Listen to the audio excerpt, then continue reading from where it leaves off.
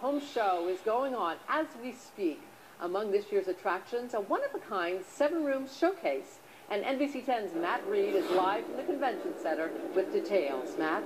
Yeah, Patrice, nothing like this has ever been here at the Rhode Island Home Show before, so they're really excited, and they're hoping the people that walk through it get inspired. Much more than I ever expected. Expectations were blown away with this design and with the core element.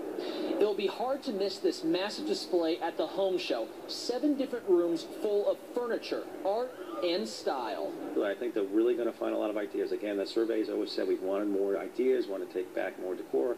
Experts decorated each room, but kids from the Providence Career and Technical Academy were the ones to actually build the structure. And they assembled it here the last couple of days.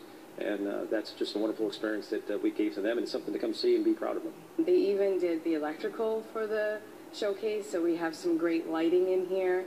And the hope is that this hard work will motivate those walking through it. It's a lot of fun doing interior design, and not to be afraid of it, and just to come out and be inspired.